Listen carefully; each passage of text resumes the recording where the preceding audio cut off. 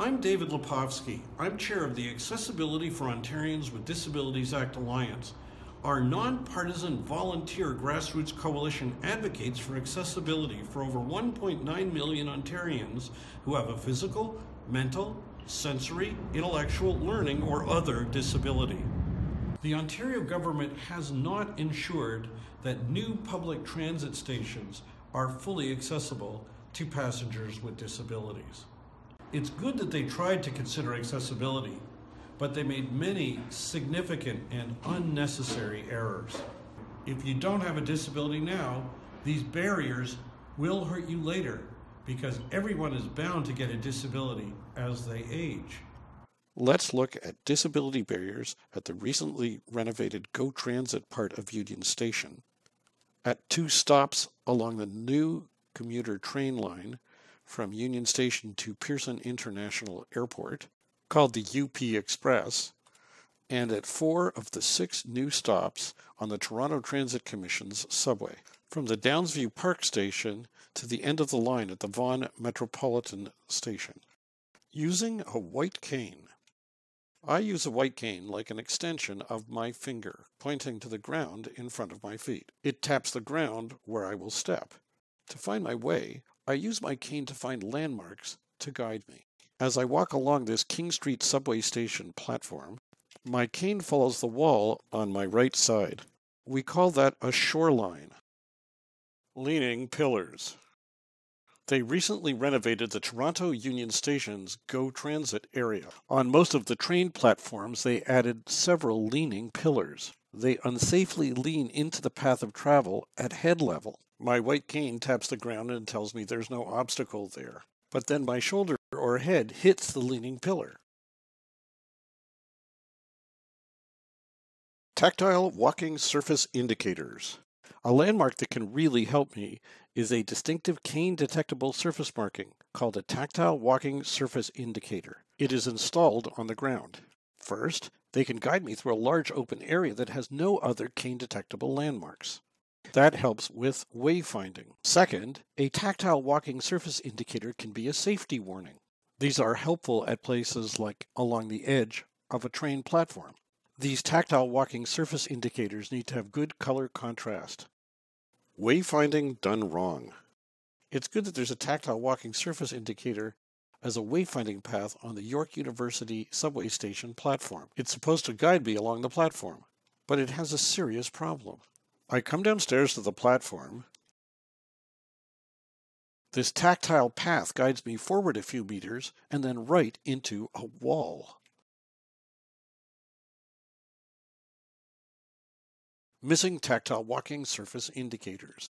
When I walk through a station's huge concourse with large open areas, it would really help if the floor had a cane-detectable wayfinding path. Yet there are none to guide me through the new Union Station GO Transit area or the remodeled Bloor or Weston UP stations. This makes them much harder to navigate.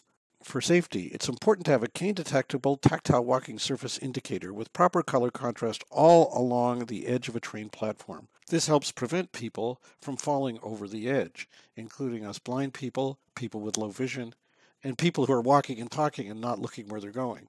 It's good that the new TTC stations, like this one at the New York University station, have these tactile warnings on the edge of their platforms. When my cane finds that tactile warning, I know to instantly slow down. Here is an unsafe platform at the renovated Union Station GO Transit area. Its edge doesn't have tactile safety warnings. Here's something weird.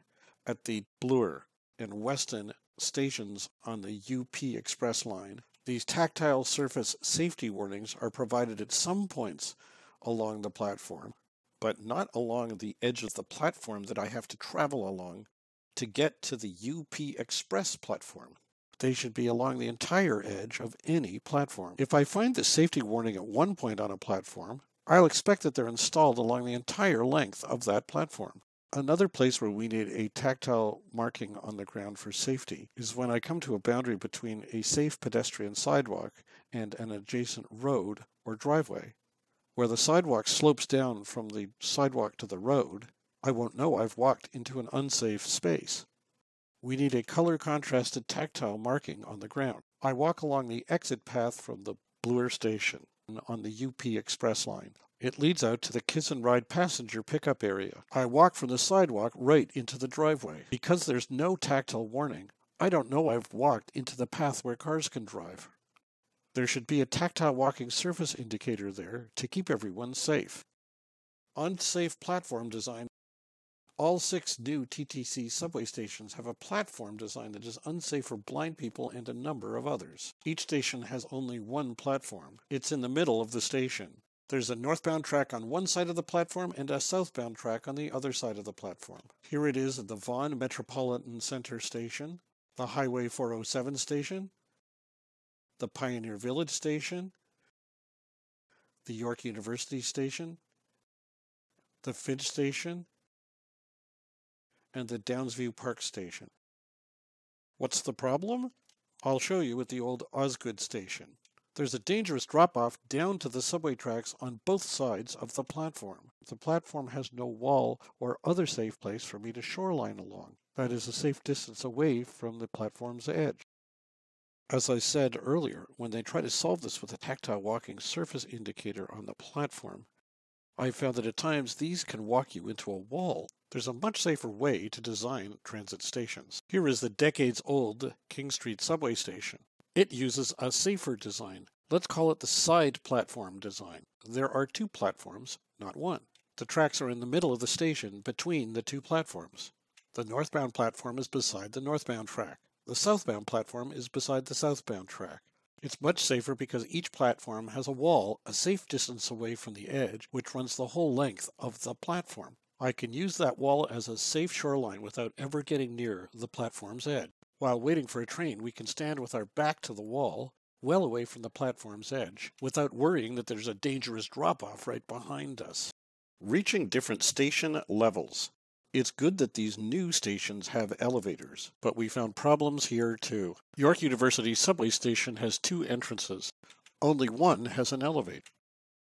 The other entrance is inaccessible if you can't use stairs or an escalator. If the one elevator at the accessible entrance breaks down, which happens too often at TTC, then the entire station becomes inaccessible. They should have installed elevators at both entrances. Here at the inaccessible entrance, it looks like space was allowed for an elevator, but none was installed. On this elevator at the Bloor UP Express station, one floor is mislabeled in Braille. For the ground floor, in print it says G. The elevator's voice says ground floor. Ground floor. But the Braille says main.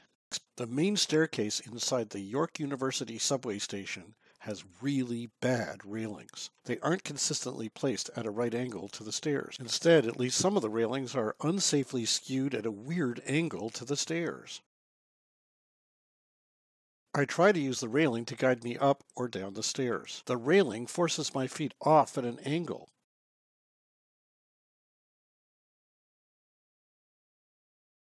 These are bad for blind people and for people who are unsteady on their feet.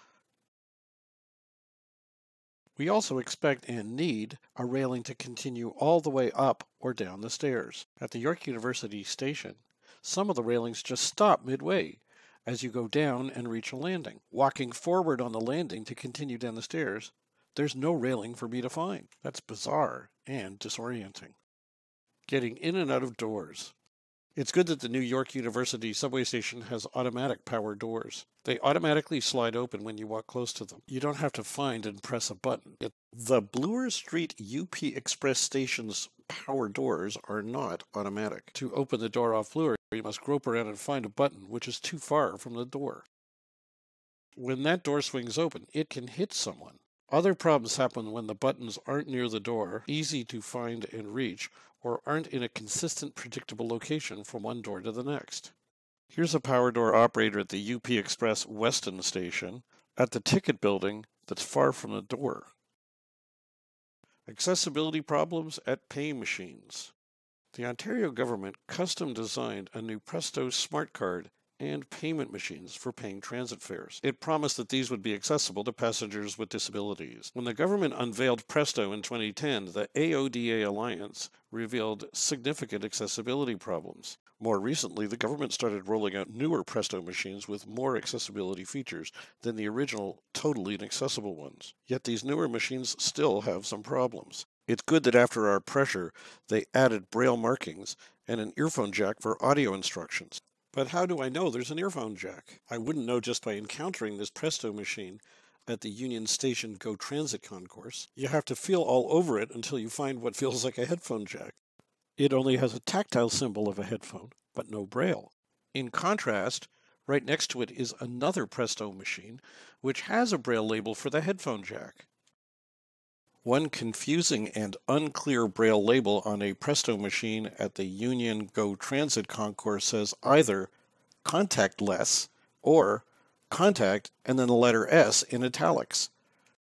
What does that mean? Back on the Presto machine at the UP Express Weston station, there's some braille on the side at a bizarre angle. I contort my arm to read it. Getting to York University TTC station. At York University, this is York Lanes, a main hub of activity. The obvious place for the York University subway station to exit is indoors in York Lanes. But that's not where the subway exits. Instead, the closest subway entrance is 35 meters away, outside across a street. On a snowy day, passengers must go outside and slip-slide along ice and snow if it isn't yet cleared. There is no cane-detectable tactile wayfinding outside to direct me along the route from the York Lanes exit to the York University subway station entrance. I have to walk through this big paved open area with no continuous shoreline to direct me.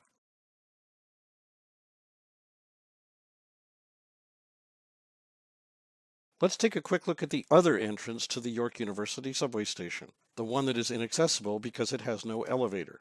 It's good that a sign outside that entrance says that there is an accessible entrance elsewhere. But where did they put this important sign? It's right beside the automatic doors to the entrance. When the doors slide open, which is often the case, you can't see the sign. When crossing the road here, it's good that outside this inaccessible entrance, there's a curb cut at the roadside. This lets someone using a wheelchair, scooter, or walker get down to the road level to cross the street. But when you cross to the other side of the street, there's no curb cut to let you get back up to the sidewalk. UP Express Junction with TTC Subway. The new UP Express was meant to be a great way for travelers to get to and from Canada's busiest airport. If you are not downtown, you're supposed to be able to switch from the UP Express line to the TTC Bloor subway at the Dundas West station, or vice versa. Switching from the UP Express line Bloor station to the TTC subway Dundas West station is not pretty for passengers with disabilities or indeed for anyone. You must get off the UP line at its Bloor station, leave the station, go outside to Bloor Street, schlep your suitcases and kids, walk west 180 meters to the intersection of Bloor Street West and Dundas West, cross Dundas West, then walk north 22 meters along Dundas West to get to the TTC Dundas West subway station.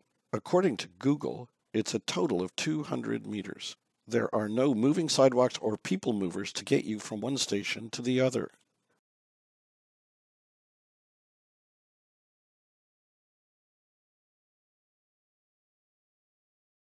There's no directional signage and no color-contrasted directional tactile wayfinding along the way to direct you once you leave either station.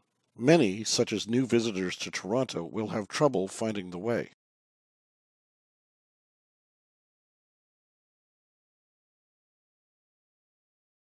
Two years after the UP Express line opened, it's good that the Ontario government belatedly announced plans to build an underground link between these two stations. We still don't know when this will happen, or what it will look like, or what accessibility features it will include. Conclusion. Watch how these problems compound at the new York University subway station. It has one of two entrances that is completely inaccessible. If one elevator breaks down, the whole station becomes inaccessible. The route to either of the station's entrances forces you outdoors, even in lousy weather. There is no wayfinding guidance to get to the accessible entrance door. The inaccessible entrance has a sign warning us that it is inaccessible, but the sign is blocked from view whenever the entrance doors are open. Inside are unsafe skewed railings on a major staircase, an unsafe center platform with dangerous drop-offs on both sides, no safe shoreline to follow, and tactile wayfinding on the platform that walks me right into a wall. Ontario's building code and accessibility standards are woefully inadequate. A new building can comply with them and still have serious accessibility problems. The Ontario government must strengthen these laws substantially and substantially increase their enforcement. Ontario's design professionals like architects clearly need much better training on the accessibility of the buildings that they design. The Ontario government must also revitalize and significantly strengthen its implementation of the Accessibility for Ontarians with Disabilities Act. That law requires the government to lead Ontario to become fully accessible by 2025, 20 years after it was enacted. Ontario is not on schedule, and Ontario's public transit accessibility regulations don't address the barriers that we show you in this video. Learn more at www.aodaalliance.org. Write us at aodafeedback@gmail.com. Follow us on Twitter at AODA Alliance. For a longer version of this video, go to YouTube and search on Transit and AODA Alliance and long version.